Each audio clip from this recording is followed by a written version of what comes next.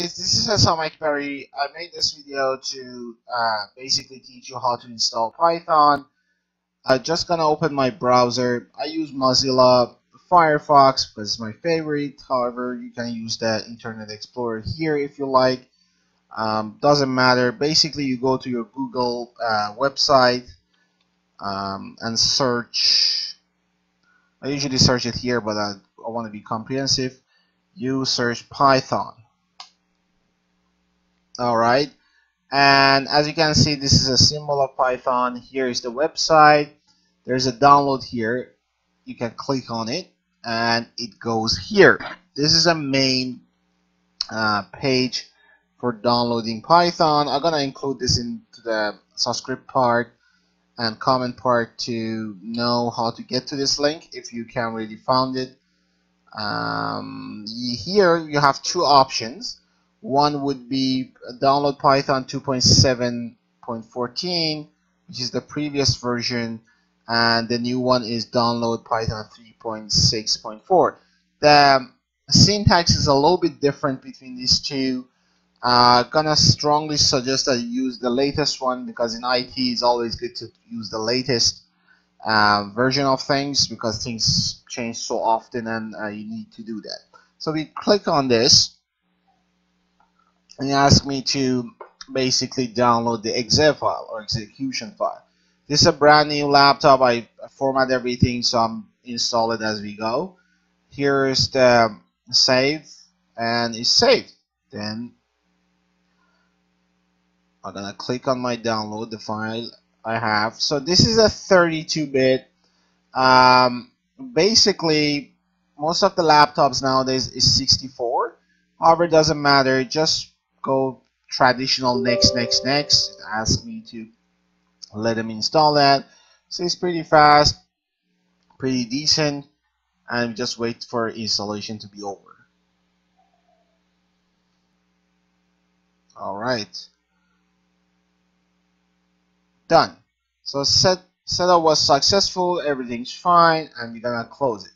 So that is installing Python itself. However, if you don't know what Python is, let me search it here. Enter the code to receive. Oh, that's the previous one. Let me close that. So here I am going to search Python. Here we go. And as you can see, it's installed. When you click on it, it opens a window like this, which is I can test that this basically script works here or not. So we're gonna simply test something. We're gonna go print, and I'm gonna use my name, and as you can see here, it prints my name as well. I'm gonna test something else, like a equals to 2, 3 as a variable, and then I'm gonna print a. Here we go.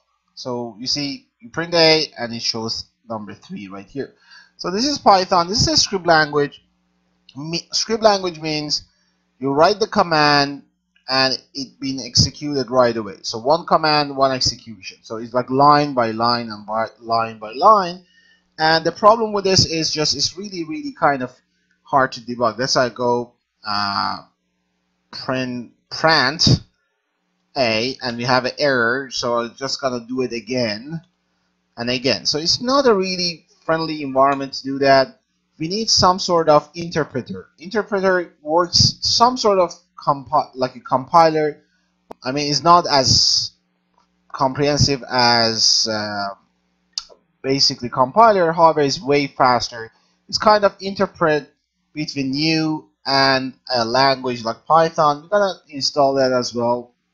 So I'm gonna close that. So my Python is installed. However, I need something.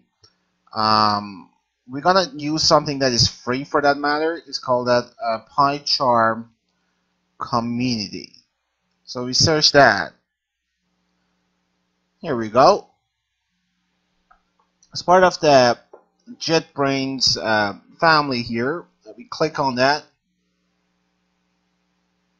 And you get to this page. I'm gonna include this link also to this video, and there's two parts. It's one professional, one community. Community is the free version for students, for developers, or yourself that you can use. This is the full version. The interpreters usually can work with many languages, including Python as well. Doesn't mean that when you install this, that's the only language it can cover. You can cover anything. So I'm going to download that. Here we go. Save it.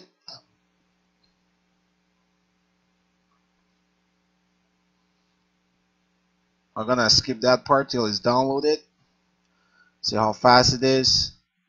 Well, we can wait 20 seconds, can we? Yeah, so the interpreter, basically what it does, it communicates with the portal or with your Python or any languages, script languages that you want. It's easier to debug. You don't really need to go back and forth, and make the life of all of us easier. All right, so 4 seconds, almost done. Pretty fast internet, huh? Done. All right, so I'm gonna click on this. Sorry guys, I'm doing this in one shot, and it's my first time, so any feedback will be appreciated. I'm not gonna basically edit it that much. We might do the correction. So you go traditional, next. Alright. Alright, so here you can select what kind of shortcut you want. If you're 32, some of you might have some 32 bits launcher. You can do 64, all that. Or you can do none of it. Don't do none of it. That's fine. Done installing.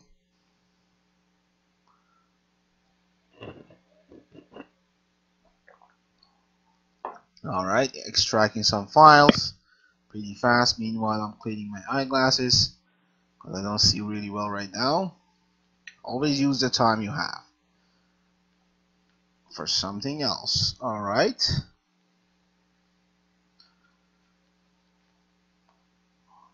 So this is supposed to help us to code easily in Python and basically act as an interpreter for us to basically run our languages. Okay, so you can run it if you like. Finish and run.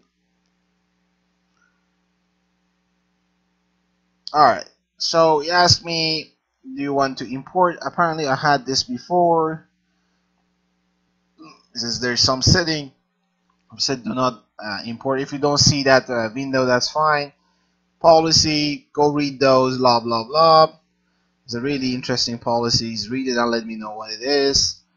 And here we go. So we have this. Some of you prefer this layout, which is the dark and colorful. Since I do teaching, I usually using the traditional white over blue. But some of you, if you code a lot, you've seen a lot of programmers actually use this. I'm gonna go with this, but it's up to you what you want to use. Alright, those are new. Our language support. Oh, that's interesting. We don't want that. Let's skip this and go to this basically default settings. Our language. Here we go. So we're gonna create a new project here.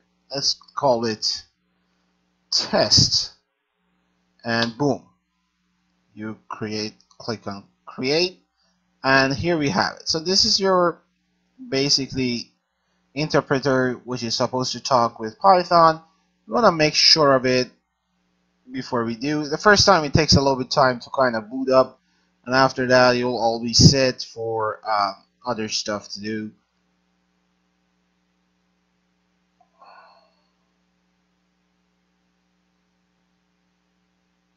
And here we go. So it says welcome to the Pycharm community. We're gonna close that. So this is our project here. I'm gonna right click. First thing you're gonna do, you wanna make sure, here we go. So this is linked to your Python 3.6. So every time, let's say you wanna open a new project here, it's gonna show this guy here. This is what we installed earlier. If it's not there, which is, it says base interpreter. If there is not there, doesn't really work with Python, and we need that base to be here when you create your project.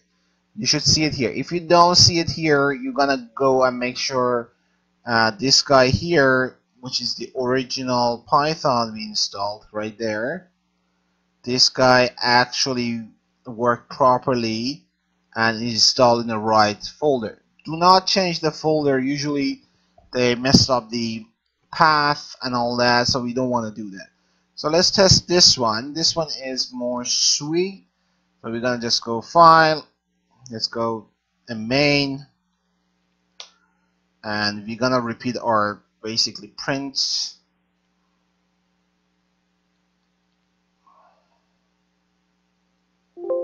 All right.